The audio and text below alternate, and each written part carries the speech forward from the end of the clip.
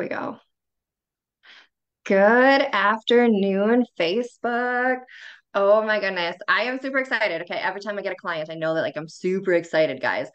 But I have been talking to Philip for quite a while now. And if you guys haven't known me for very long, Philip, I am sorry. I have been really persistent with you to get you on this show to go ahead and talk about your business ever since we met. When did we meet? When I was think that? a year ago, maybe a little less than a year ago at the Equip conference. That's right. Oh my goodness. So yeah, so I've been super excited and sending him messages and I'm like, I want to get you on my show. And he's like, okay, finally, what is this all about? So it was super fun. And then yeah, you came over to Minneapolis and you met some more friends with your in-person networking. And you're like, oh, okay, this makes sense. So yeah. So we're just gonna go ahead and jump right into this. Friends. You know the drill. Oh, we already have somebody watching. Thank you so much. If you could just give us some hearts, some thumbs up, that just really helps out the algorithm for both of our businesses to be seen. Of course, ask questions and I will be asking the questions for you because Philip cannot see the live. So definitely do that. That'd be super fun. So with that, I'm gonna go ahead and jump right in, guys. Okay, who is Philip and how did I meet him? I'm gonna go ahead and just kind of give a little bit of an icebreaker here, and then of course I'm gonna hammer him with a whole bunch of questions. So Philip is the man that I have been advertising for February 9th and February 10th. So Meticulous Engagements is bringing a group out to his Phantom of the Opera live orchestra on February 10th, 7 p.m. But he does have other shows. Um, Philip, could you just, because I'm sure you remember the dates a little bit clearer than I do, could you tell the audience what other dates and what times those shows are at? Yeah, we have three shows over Valentine's weekend, February 9th at 7 p.m. and February 10th at 2 p.m. for a matinee and 7 p.m. for the evening performance. It's at the Granada Theater in Uptown, Minneapolis, which is also a dinner theater. So doors open hour and a half earlier, and you can get a dinner in the lobby. Or if you're one of the lucky ones, you can get a table in the room where the show will be, and you can have dinner while watching the show, The Phantom of the Opera. So it's, yeah, Granada Theater is great. 1928 vintage, very nostalgic theater. It was designed to look like a castle, and inside it has this open street, star sky atmosphere. It's very beautiful. They've been doing all those fever, candlelit quartet kind of stuff, performances there, and a lot of other stuff. So really, really great venue. It's going to be perfect for the Phantom of the Opera.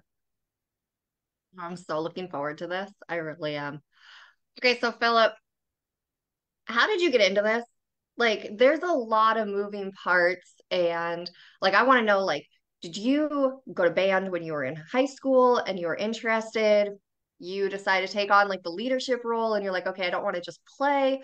I want to lead something. Friend, give us the backstory a little bit of how this came into fruition.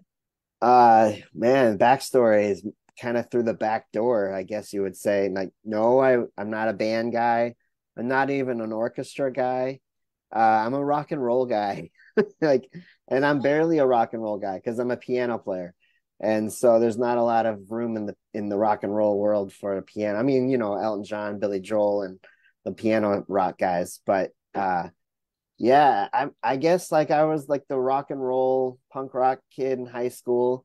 I was in that scene, and then I really fell in love with film scoring near the end of high school. So I got into Philip Glass and classic horror movies, and uh, Danny Elfman and the Kronos Quartet, Bernard Herrmann, just a lot of kind of classic horror composers, and I just loved it. I fell in love with the music. I was a composition guy, piano, playing piano my whole life.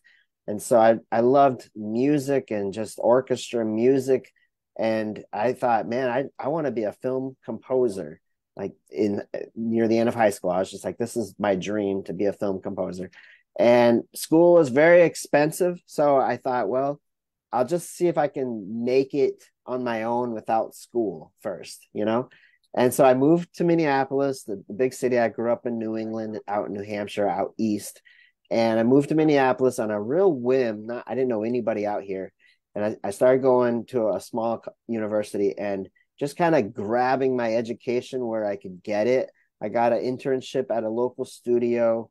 I got offered some gigs here and there, and then I was offered kind of a staff role at a local theater here in Minneapolis at like an underground theater. So I became a composer for this theater, writing some musicals and writing a few other things, and really got my foot in the door in the theater world as a small ensemble composer, reading lots of books, just trying to pull my education from wherever I could find it.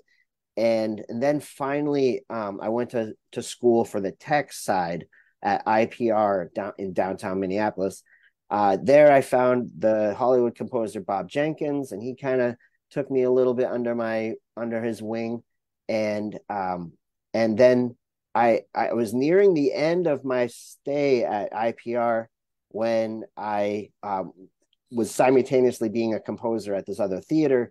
I developed my own puppet show, and this was not like a Jim Henson kind of like Muppets. It was like marionettes and like very artful. And this is the kind of theater that puppetry that would come through this theater. So I was inspired by what I would see at this theater. It was called the Bedlam, and I just developed my own shows. And the thing was is that I was one of the local artists in the theater. I was one of the composers, and everybody had something to say through their art and through their puppet shows and their skits. And I felt like, I have something to say too. So I'm gonna use puppetry and do some kind of puppet show street performance sort of thing.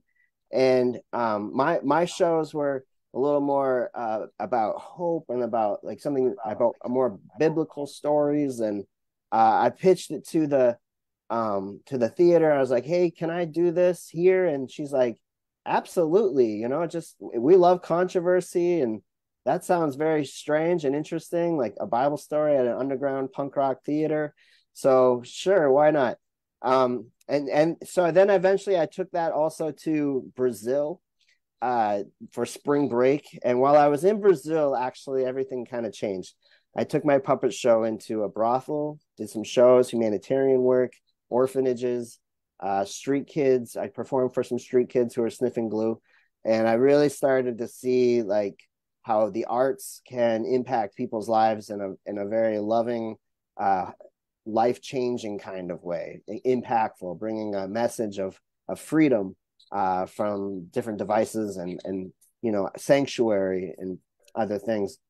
So I came back from that trip in Brazil a bit of a wreck in a good way, and my dreams were kind of shattered.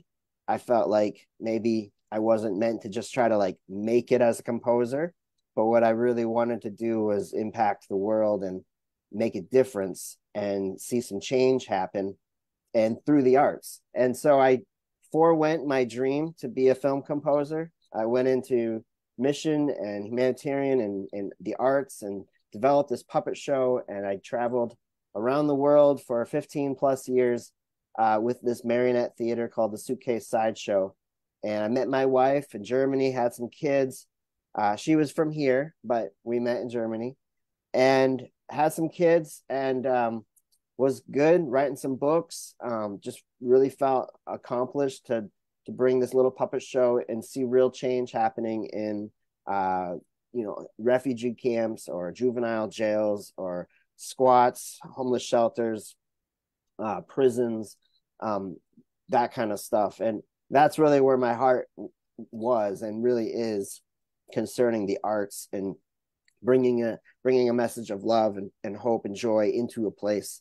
Except that's different than like, here's an elite performance that only the rich or the wealthy or the well-to-do can afford to go see.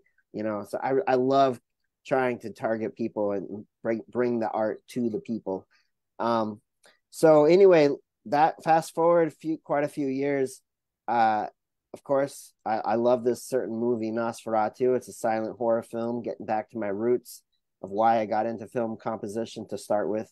I went and saw it here in town at the Parkway Theater, and I realized that this film was the music.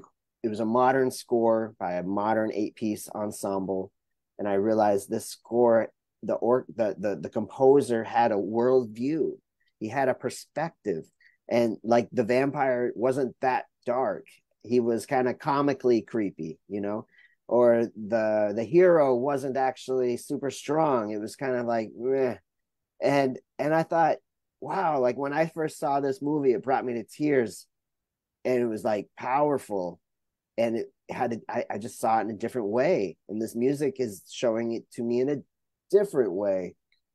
And I felt something inside of me say, well, then you do it. You write music for it. Then you do it. And I was like, me, like what can I do? You know, I don't, I'm not a, I'd been traveling for 15 years. You know, I knew no musicians really. I wasn't really in the scene. Uh, my resume was street performer, you know, like who would want to be in my orchestra really? And I I just created a comic book for this. And I don't know why. I'm not even like a big comic book guy. I just felt like I needed to share the story and this point of view in a certain way. And I wanted to do it through music, but I wouldn't just write an hour and a half worth of music for nothing, for no performance. So my wife was actually quite annoyed with it because she knows I'm not a comic book guy.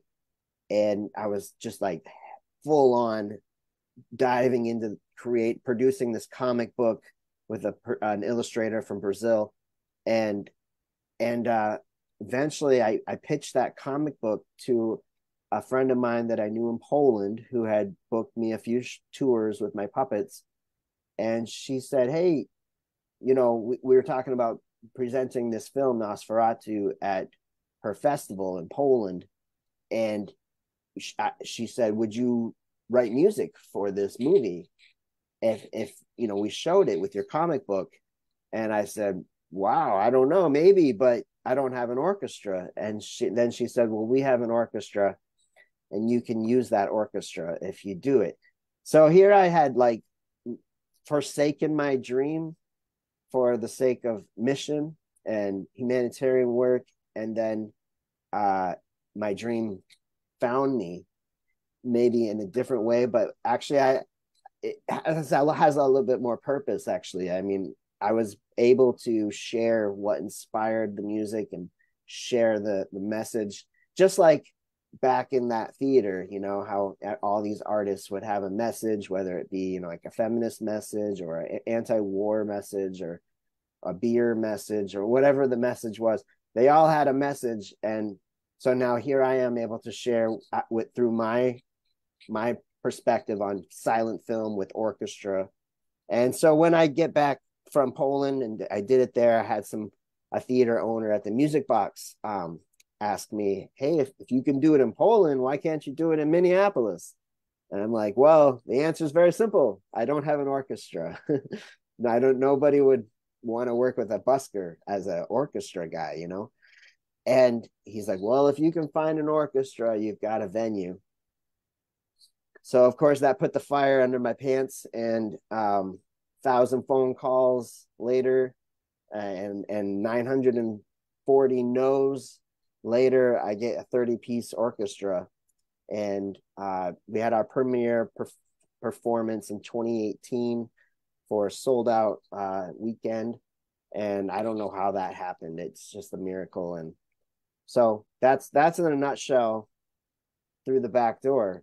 I guess I'm a rock and roll guy. I just kind of read a lot of books, figure it out, learn as I go, watch some YouTube videos, and ask a lot of questions to people that I know who I think might know the answer, and make it happen. That's it. I love your story. Like, oh my goodness, like I am over here like writing notes. Like I am so excited. Your story is amazing. Like, holy cow. Like started like with just a passion, but you didn't have like really any background, and you're like, nope, skip the school. It's incredible. Like, I mean, that's the I, American dream right there. I wish I went to school for all of this. I look at all these people like that I work with, these musicians, and they're in school for composition at the U, or they're in school for their masters in violin, and I'm just like, man, wouldn't that have been cool to actually be able to go to school for what I'm doing right now? Absolutely. We actually just had a question come through on Facebook. Was this the year? Okay, hold on. Was this was this the one moment when you felt like you could breathe? Which moment? I think that like kind of like when you came back to Minneapolis and you found your 30-piece orchestra, did you finally like Hmm. feel like this is my breathing space, at least for a little while, and then like your next project? Yeah, I guess like I don't know. I don't know when I can actually breathe. There's a metaphor. So That's of okay. course, I'm a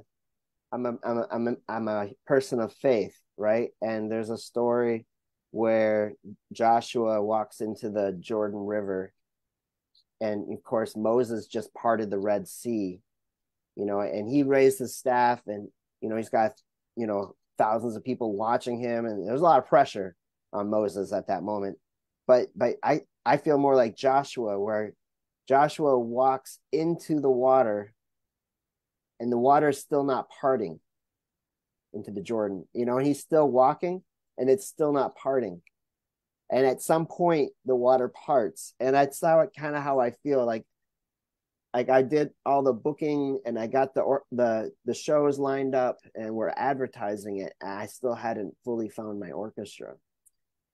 And so and I didn't have a budget, so it's a volunteer orchestra. Just people Okay. who like believe in the show or the concept, or think it's a fun thing to do. So I mean, you can hire lots of people. There's people in town. You can put together an orchestra if you have a budget.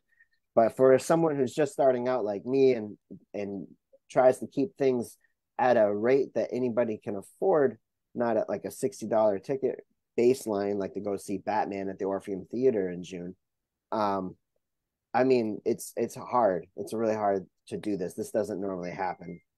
But yeah, Yes. breathing is faith. I breathe in faith.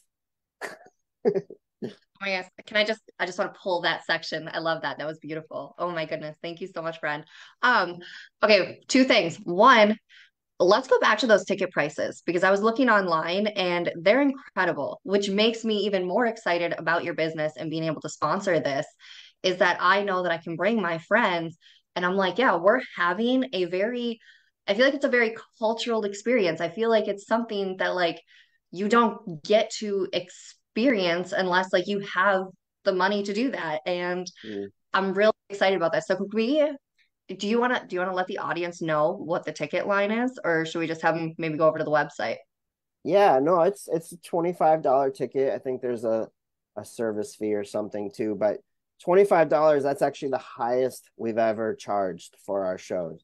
When we started out, the first show was free, and we've been going up since then. I don't like that. I wish we could keep it at $15, $10, 5, but we also ran into issues like people don't take us seriously unless we have some kind of a price on it.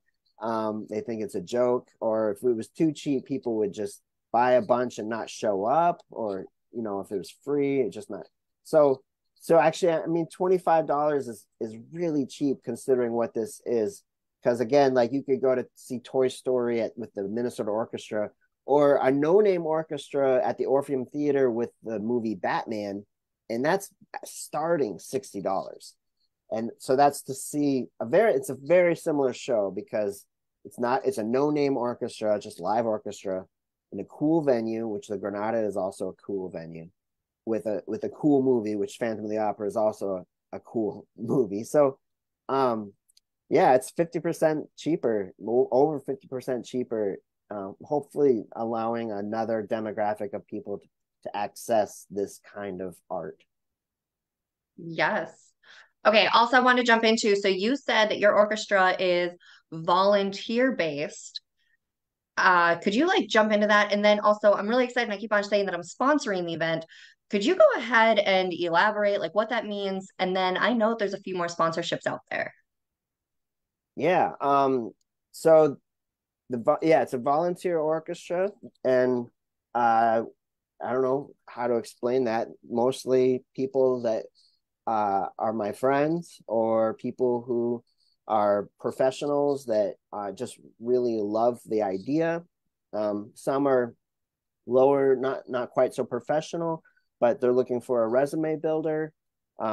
People, it's a great party. We have an insane amount of fun doing this. I mean, backstage, really, I mean, you guys have a nice show, I hope, but actually, we're having most of the fun. I would wager. Um, so people coming into this orchestra for the community, for the networking. The musicians that come into this orchestra have seemed to come from such a varied background in the Twin Cities, and even it's a very international orchestra. So typically, we'll have people that come in from Poland. So I did my show first in Poland with Nosferatu. So I have people in Poland that come and like to be a part of my stuff now. And then I also have some players from Ukraine who are refugees or here for different reasons. Other countries like China and Chile. And so sometimes, so I spent a lot of time traveling as a busker over the last 15 years. So I met a lot of people in those travels. So when I started this, I reached out to different people and I was like, hey, you play industrial percussion. Do you want to be in my orchestra? Like, you want to help me do some weird stuff with an orchestra? And I know you hit 55-gallon drums, and that's not normal in an orchestra, but this isn't a normal orchestra. So I think it'll work. So I know these kinds of people from around the world too. So it's an international and local based group, and we just have a lot of fun. Yeah, it's just great. So in terms of sponsorships, um, yeah, I mean, it does cost a lot of money, even though the orchestra is mostly volunteer based. The promotion, the venue, and a whole lot of other expenses, especially nowadays, goes to create a production like this for a weekend. So, I've started to offer this package if businesses want to sponsor this. They sponsor it for different reasons, like for the exposure, or they believe in this kind of thing, which I'll get into in a little bit. But we put the businesses out on like in the program, social media, mentioning it from the stage, uh, some other things just to try to like, give those small businesses exposure, and like because we're like a kind of a DIY orchestra local group, we're I really try to use this space to help small business local as well. So it's really not, to me, it's really not about like, hey, you give us a few $100s, we'll put out this thing for you. It's really not about that. It's like, hey, I think I have a platform. We'll bring in 700-800 people or so. I would love to help local small business with that platform as much as possible. So yeah. I love that so much. And Sabrina, I love all of your questions right now. They are coming through like fire. Okay. She's asking, and cost with a question mark, a free will donation or a set price. So, so my follow-up question with that would be, do you want to go ahead and like list off your different packages with the prices, or do we want to like set up like a website and then people can link on it? Maybe you just put my email in the chat or something, and if there's Yeah, anybody that has questions about sponsorships, they can just reach out to me directly, and yeah. I can just, yeah, we can figure it out that way. Yeah, because I know that like when we looked at well when I looked at your prices and like your different packages and what they included, it was different. So yeah, Yeah, otherwise we yeah, could spend like another 45 minutes here breaking that yeah, all down. yeah, yeah. Absolutely. Okay, in the beginning of our I'm loving this. In the beginning of our interview, we were mentioning how we met. And we met in a different atmosphere. I was not expecting to find you there, and I was so excited when I did because I don't have any friends or any business owner like you. And that's why I latched onto you so quickly and so hard. Um, can we go ahead and break down what you keep on saying message? And every artist has a message that they're getting across with the music and the screens. Could you break down like what your message is? Yeah. Well, there's a different message for in every movie that I do. So I mean, I've got Nosferatu, which is a vampire film, and I've got the Charlie Chaplin film, and now we're premiering for the first time Phantom of the Opera from 1925, the Lon Chaney silent film, which is the original adaptation of the book. Um, and lo and behold, like Weber made this movie, stop, not movie, like this story famous, right, through the musical. But Weber had a bent on the book, whether you realize it or not. He had. I don't want to talk down on him at all because I mean he's a genius and he's a knight, and of course he made something incredible. But he definitely saw himself as the Phantom, this tormented composer with a bit of a love interest in Christine, or the girl that he customized that opera part for when he was writing the music. So if he saw himself as the Phantom, um, where am I sitting with the Phantom of the Opera? And the thing was is that I had done Nosferatu for a few seasons, and Nosferatu has a very like strong, like good versus evil, light versus dark, self-sacrificial love message. And I see that the greatest selfless love example is Jesus. That's just how what I see. That's what inspired that music. And so I like to share. Sometimes it's through conversation or through an interview or through just like one-on-ones or from the stage. Like, but I like to share what inspired the music. And with Nosferatu, it's very much Jesus. Like, I mean, like you said, the story is a little strange. Like, how does a busker who's got no experience with orchestra get his own orchestra and start doing these shows? To me, it is very much a miracle. So I would have to give credit where credit's due, or I'd be a sellout. And so I do that with Nosferatu, and uh, people love it. Actually, people love it because they get to see what's behind the music. And actually, I did the show one time with a full-on like professional orchestra in York, Pennsylvania, and some of the patrons were crying afterwards. And these were like big donors. They came for a private showing before the audience would come. They were crying afterwards, and the executive director of the theater said, "Hey, one of our main patrons wants to meet you." And so I came over, and she gripped my hand. She's like 60 years old, and she's like, "What compelled you to write this music? It's beautiful." And I had to tell her, that, like, well, the vampire, he represents everything that's evil and dark in this world, and love triumphs over that. And that greatest love that Ellen represents to me is Jesus, how she gives her life for Hutter, who doesn't deserve her love, and then defeats the darkness. She was crying, and she just was like, "Don't stop sharing this. Don't stop. This is so important." Okay, so you have this side of my message and this side of my work, and for some people that's liberating. For other people that might be a little offensive, which is a risk I'm willing to take.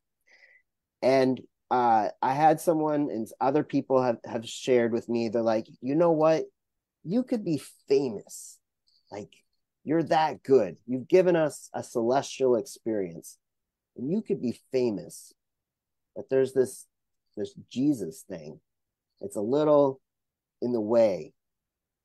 And I saw Phantom of the Opera at the Orpheum, and I started to see it in this new way of like, hey, I'm not the Phantom. I'm Christine. I'm this artist, this aspiring artist, and I have this Phantom in my ear telling me, You could be famous if you just never see your true love again. And follow and Damn. join me. Follow me. Let me steer you. And and it's like that story that you hear countless times of like the artist who and the producer, like the favors that are done, the Me Too movement, any of that kind of yuckiness that happens behind closed doors. This is what's going on between the Phantom and Christine. It's abusive, it's manipulative, it's violent, and it leads to loneliness, and in getting to the top, but then realizing that the top is full of death. It's full of those surprises that you didn't expect, and actually, like your dreams are killing you. Uh, and because you did it all the wrong way, you did it full of compromise. And so I mean I'm like that. I'm Christine. I'm that one who's got these voices in my ears, these phantoms saying, you could be famous if you just. And so I thought I'd write the Phantom of the Opera from instead of from the perspective of the Phantom, which I think is what Weber did. He kind of romanticized the Phantom. He humanized them, and in a lot of ways, it's true. I mean, anytime a kid is going to be made fun of, he might grow up to be a monster. Don't do that. But um, but on the other hand, I feel like not enough justice has been given to Christine, who's purely the victim in this story, and so I wrote all the music in this version of Phantom of the Opera. I wrote it from her perspective, in the way that she sees the Phantom and his arc and how he changes in her perspective over time. So, yeah, I won't give any more like real spoilers on like the meanings and the messages and like what I did, but in a just that's kind of what I'm doing. I love it. I have not seen the movie yet. Um, so I'm trying to follow along, but I am really, really, really excited to see it. And I don't feel that like you spoiled anything for me because I've heard, stories of the Phantom of the Opera. So I'm still very excited to see this. Okay, I also want to touch on, you said that like you recreated the music to fit your um oh, another we just had a comment come through on Facebook. So you said that you went ahead and you created music for your vision of how you see Christina or Christine and the Phantom. That means that all of this music is original to the way that you see it as an artist, correct? Like I know you said that a couple 90 times, like but it just kind of 90% of clicked. yeah, 90% of it is original. There's some diegetical music that happens that's from Faust, the opera. It's just music that the Paris Opera House Orchestra is playing on screen at that moment. So we have to play that music. So that was kind of a challenge to actually write and edit the Faust opera, like the Jewel song and the spinning song, to synchronize with a film that's 100 years old, that has varying frame rates and is edited, not for the music but for the story, and has actually had two different takes on it: 1925 release and 1929 release. Nearly impossible. I mean, it was really difficult. But anyway, I'm getting a little too nerdy on you here right now. 90% of the music is original. It's not the Broadway musical, at all. Oh, that's exciting. Okay, so then even people that have seen the Broadway movie and they're like, yeah, okay, we've seen the Phantom of the Opera. Like it was good, but no thanks. This is going to be totally different. Oh, I'm super excited. Yeah. That's awesome. Um, I'm looking over here at the notes. Okay, I think that we covered everything pretty much what we wanted to talk about. We want to talk definitely about the sponsors, about the creation, and your message. Oh, okay. I know this and you know this, but because we have people in our corner that go, oh, if you just like forget the whole Jesus thing, you know, when we invite our friends who are not Christians, are they going to be able to enjoy the storyline just as a viewer? Oh yeah, absolutely. I Okay. hope so. I mean, yeah, I mean, not everybody in my orchestra are believers. The film is not Christian film. Uh, it's not in a church. It's in the Granada Theater. Um, yeah, I mean, I just go back to the place where, I mean, I don't even like really call myself a Christian artist. I don't like that word in the sense of like some of the political dogma that comes with it. Um, but I just see myself as another artist in the city who is still in that theater, who's got another perspective on things, you know, just like everybody's got something to say through the arts.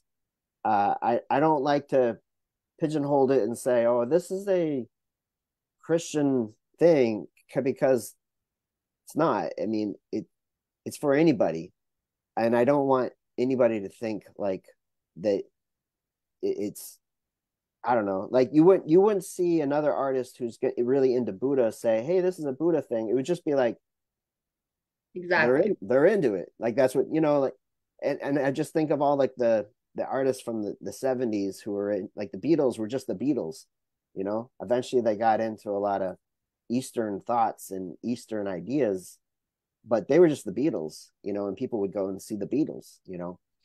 Um, so I hope people can just come and enjoy a wonderful evening and be inspired and provoked and be entertained and then walk away with like a fresh perspective and or just having been enjoyed the night, you know, and have received a gift at a of a cool show at a good rate. Um, At an amazing rate. An yeah, amazing rate. yeah. So I don't know. I that question is a hard question for me because yeah, it is can be somewhat divisive, but at the same time, you know, because there's some people who are struggling with this stuff, I hope our show gives them some clarity or it gives them some resolution, you know, uh, that they are loved and that there are, you know, I had some people say, like, if I would have known it was a Christian composer, I wouldn't have gone because I would have assumed it was bad.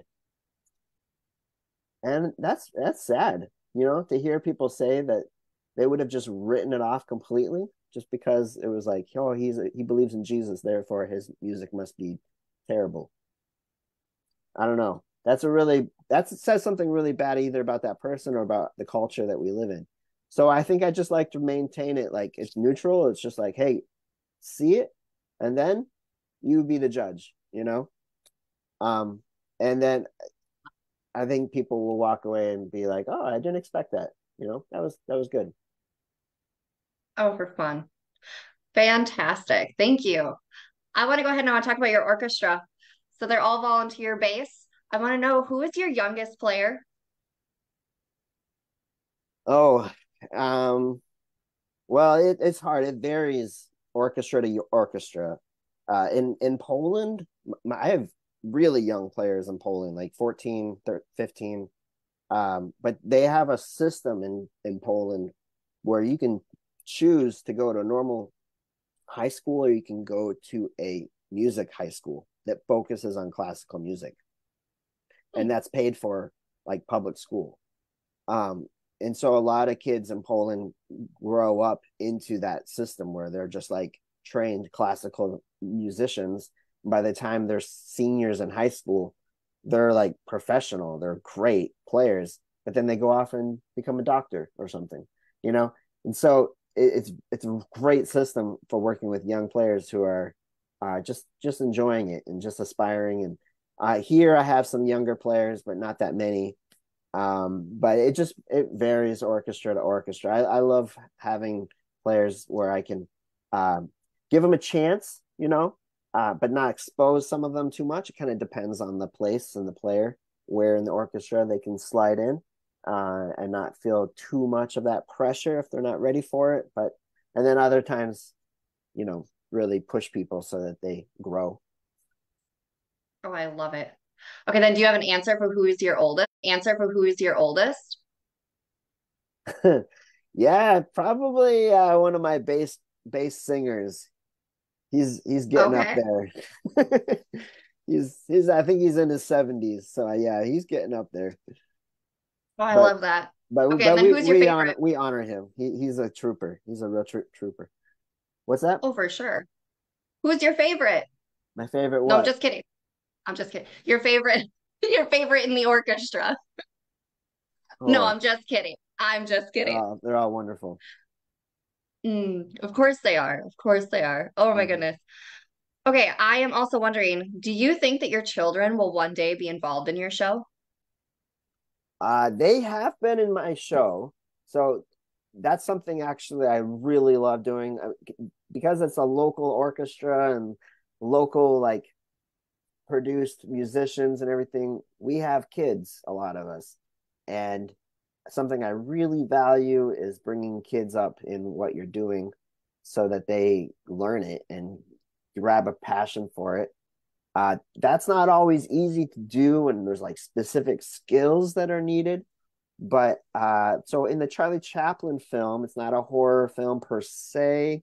I mean, I have a little bit of a bent on that film too, and that's kind of horror leaning. But in The Kid, which is about a father and an orphan, um, there's a really tripped out scene where he dies and has a dream and goes to heaven. There's a bunch of angels and demons.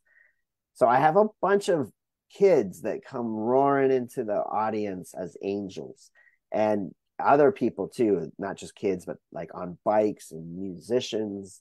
And it's a really, really funny, lighthearted, like hilarious, like local community theater vibe, where there's just a ragtag group of people in a tall bike and animals. We had a dog with wings in Poland when we did it there.